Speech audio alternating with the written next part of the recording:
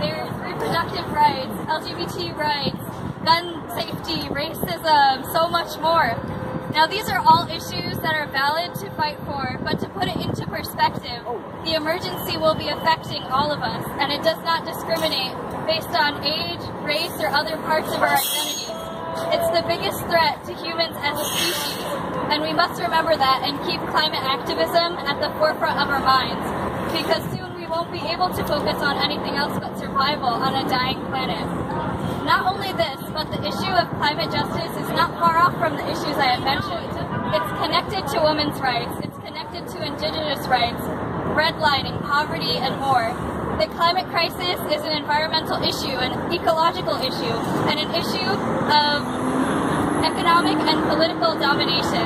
At the same time, not all of us are affected equally. For example, race, even more than class, is the #1 indicator for the placement of toxic facilities in this country. And communities of color and low-income communities are often hit hardest by climate change. It's forcing people from their homes and increasing hunger and poverty. As the NAACP has said, environmental injustice is about people who have died or are chronically ill due to exposure to toxins from coal-fired power plants and other toxic facilities.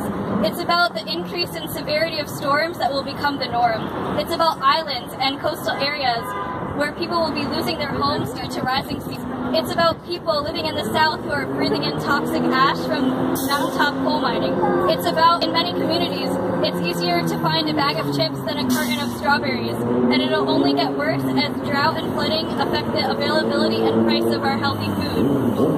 Not only is fighting for this important to protect ourselves and our families, but also it's our duty, because we need to combat climate change since countries are hit hardest that are often the ones that are least responsible. People in poor countries are at least 5 times more likely to be displaced by extreme weather than rich people in other countries.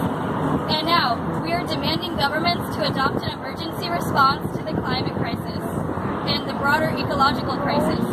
Declaring a climate emergency is our critical first step to launching the comprehensive solution that we need. So you might be wondering, why focus on these local governments? What is it going to do for the huge global issue? Well, local wins will inspire other communities to follow and order for national mobilizations. So we hope to inspire other cities to follow suit and for Connecticut to advocate for the Green New Deal for nationwide change and justice. So first, we need to get a New Haven declaration of a climate emergency with a commitment. So for example, California aims to reduce greenhouse gas emissions by 40% by 2030.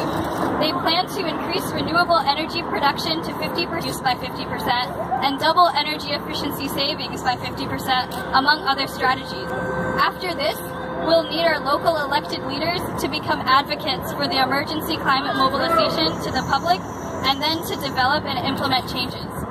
Over 540 local governments in 9 countries have declared a climate emergency and have committed to action to drive down emissions at emergency speed.